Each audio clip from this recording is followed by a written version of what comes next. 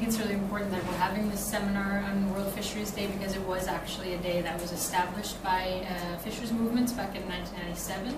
And there are, as we speak, there are fisheries organizations around the world who are having rallies and events in their different local contexts, which I think is quite exciting and keeps the spirit of the day alive. So I'm going to discuss a bit about what my PhD research focuses on, which is more fisheries politics at a global level. And I'm particularly interested in understanding the kind of key issues, social movements, and political events that are at the center of these politics.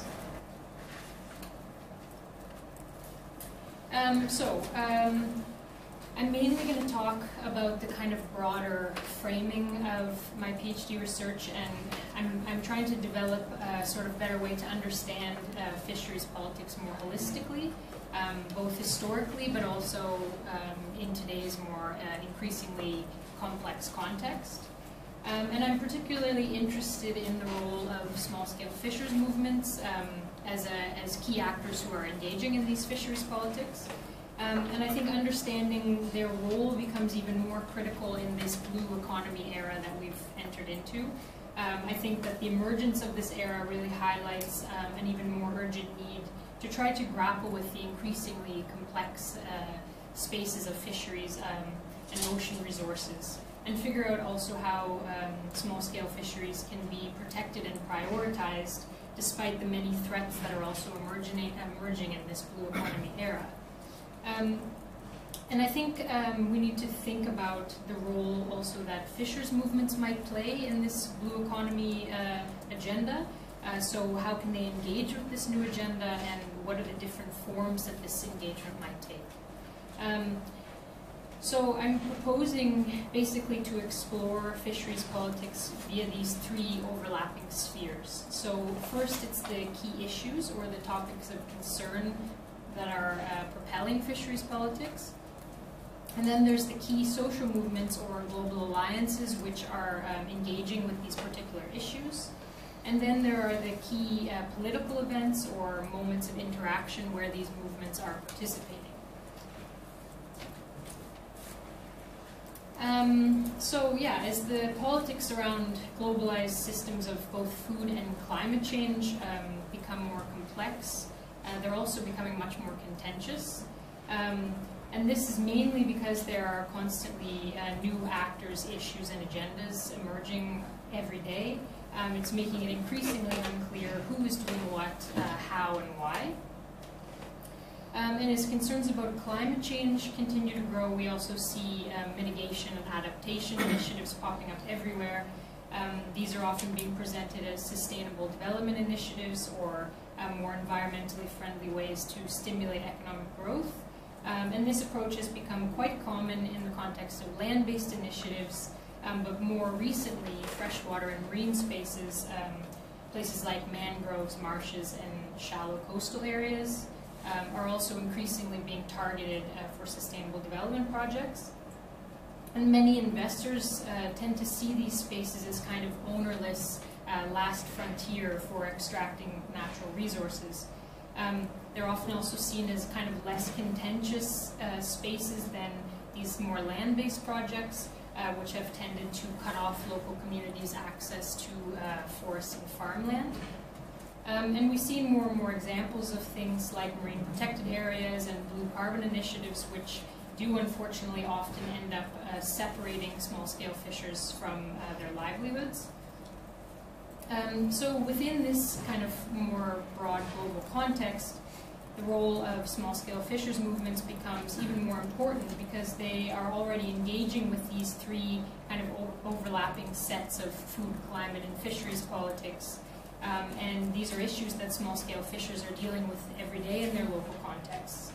And I think that looking more closely at these linkages can kind of contribute to three things. So first, it can broaden the scope of food politics beyond land and agriculture to also include the implications of fishers, aquatic resources, and spaces in this kind of broader global food system. It can also extend debates around climate politics by exploring the interconnections of land and water spaces, and also the impacts of mitigation initiatives on fishers themselves. And it can also strengthen existing bodies of fisheries research by integrating more insights and alternatives from fishers' experiences.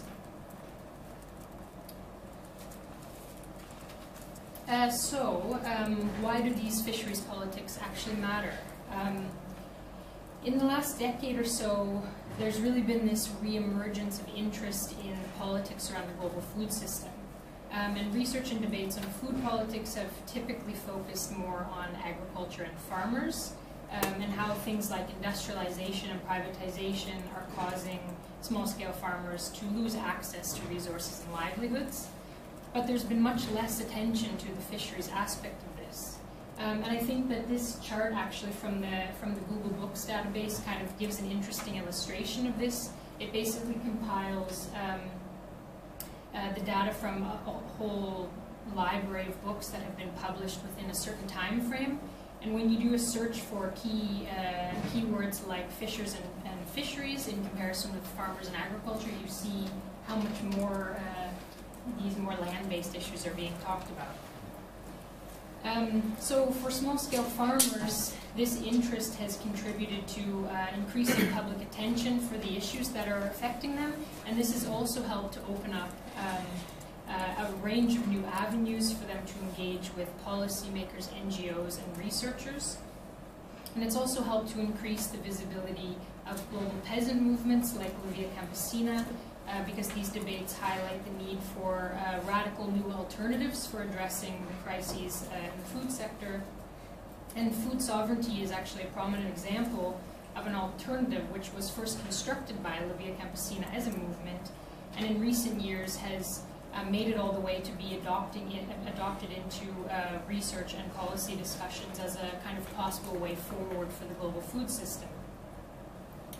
But in much of these discussions around food politics, fishers have typically been absorbed into agrarian or peasant categories, which I think really limits our understanding of the particular complex set of issues that they face. And food sovereignty processes and debates have also tended to have quite weak engagement with fishers, meaning that there's been much less attention to understanding what food sovereignty might look like in the fisheries sector. And although the actors that have been engaging with food sovereignty have always considered fishers to be allies, there's only recently been a kind of much more concerted effort toward establishing stronger alliances between farmers and fishers movements.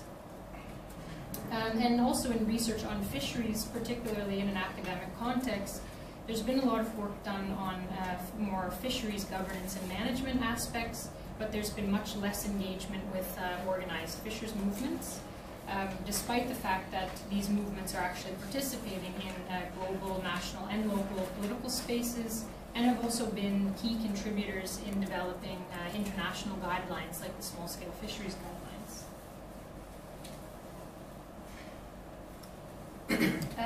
Okay, so this is like a kind of a visualization of these three spheres that I was talking about. So how can we really explore these fisheries politics, as it's obviously a very complex kind of set of issues? So there are three key spheres. First is to identify the issues that are propelling these fisheries politics. So these include things like privatization and extractivism of fisheries resources and fishers' rights being ignored or infringed upon. And small-scale fishers movements have been shaping their political agendas and making demands around these issues for several decades already. Yet these concerns are becoming even more intensified by the intersections between increasing privatization in both the fisheries and global food systems, and also an increasing focus on climate change discourse. And the resulting exclusion and dispossession of small-scale fishers from accessing fishing territories and resources can be illustrated by three kind of key examples that have been emerging. So the first example is that the expansion of the industrial food system has really enlarged privatization and extractivism in fisheries, dominated by large-scale industrial fishing companies. And Privatization initiatives such as individual fishing quotas have been one of the key factors in this, which is mainly because large-scale fishing fleets tend to have the capital to get extensive access to resources via quota systems, which often ends up meaning that these quotas become quite concentrated in the hands of a few large companies. Then the second example is that capital accumulation has extended much further now beyond forests and agricultural lands and into new frontiers, particularly the fisheries sector, largely through the commodification of nature. And as I mentioned earlier, these freshwater and marine spaces have increasingly become the target of investment and sustainable development initiatives, especially due to the rise in these more land-based mitigation projects and the conflict that has emerged around them. Then the third example is that the politics of climate change are accelerating the spread of mitigation initiatives, which tend to further restrict access to aquatic resources. And these are kind of seen as new forms of control, which have worsened existing exclusion of small-scale fishers caused by decades of privatization and industrialization. And blue growth initiatives, for example, have been presented as kind of a win-win solution that promises to boost economic growth, protect natural resources, while also providing benefits for all. But unfortunately, many small-scale fishers end up actually losing access to more resources and tend to be excluded from the benefits of these initiatives. So then the second sphere is tracking the social movements who are engaging with these issues. So the issues that I just highlighted are really central to the struggle of these particular movements, and they're concerned with issues of inclusion, human and collective rights, democratizing access and control of natural resources, and the unequal impacts of climate change. And two of the movements which are central in fisheries politics at a more global level are the World Forum of Fisher Peoples, or the WFFP, and the World Forum of Fish Harvesters and Fish Workers, the WFF. These two movements have been representing small-scale fisher people around the world for the last 20 years. And the role in fisheries politics can partially be understood by three important developments. So first, fishers movements appear to be internalizing the increasing convergence of these fisheries, food, and climate issues, which I just highlighted, and are aligning their political agendas accordingly. For example, movements have recently begun engaging with food sovereignty as a kind of key analytical and mobilizing tool for pursuing food and climate justice. And they're also engaging directly with issues of private property and ocean grabbing in some of their advocacy work as well. And then the second development is that more traditionally agrarian global movements like Livia Campesina and platforms such as the International Planning Committee for Food Sovereignty are increasingly internalizing the fisheries aspect of food and climate crises as well. So examples of this engagement includes the participation of WFFP and Livia Campesina in their respective international assemblies, which they both held at different moments in 2017, and also the establishment of an International Planning Committee Fisheries Working Group. And the third important development is that key UN bodies such as the FAO and the Intergovernmental Panel on Climate Change have further internalized fisheries in their work as well. So examples of this include more active participation of the WFFP and the WFF in international spaces, particularly since 2008, such as the Committee on Fisheries and the Committee on Food Security. And there's also been greater attention to the protection of these spaces for movements to participate. The third and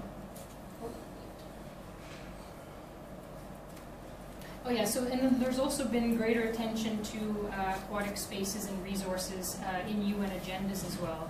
The most common example of this would be the SDG Goal 14, Life Below Water, and within that there's also a target to provide access for small-scale and artisanal fishers to marine resources and markets. So then finally, the third sphere is following the events where movements are participating. And these are key political processes which each have many events as part of them, where movements are engaging with these key issues, collaborating with other actors, and also building alliances with other social movements. So the first is the Committee on Fisheries, which is a body of the FAO, and it's currently the only international forum that examines fisheries and aquaculture issues, negotiates global agreements, and also makes recommendations to the governments which are members of this space.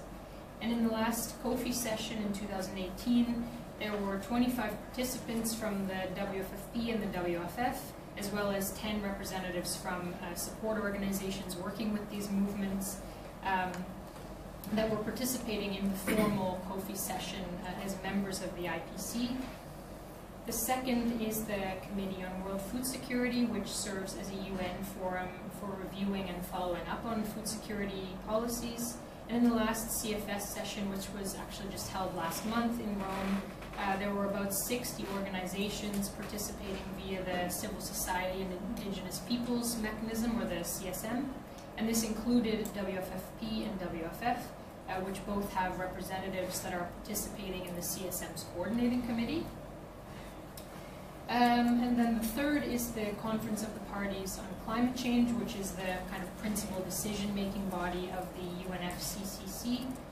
And an example here, because in this space there's much less formal space allowed for social movements, but during the COP21 in 2015, there was a parallel People's Climate Summit, which was organized and took place in several locations around Paris.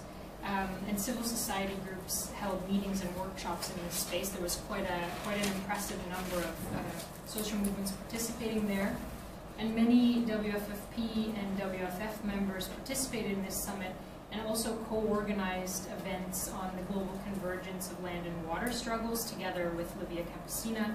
And they also had their own side event, which was looking at blue carbon as a kind of false solution to climate change.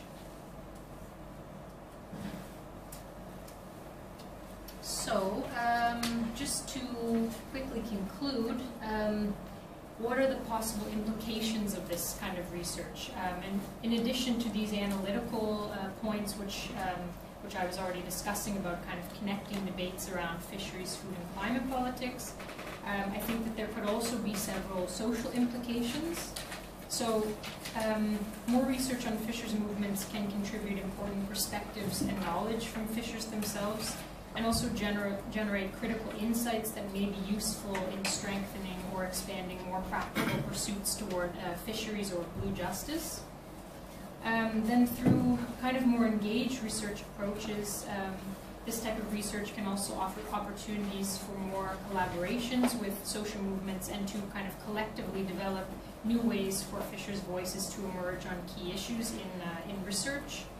And it may also serve as a useful tool for fishers' movements themselves to also gain critical insights into their positions, contributions, and also possible weaknesses in different spheres of politics, while also identifying new ways to try to move forward.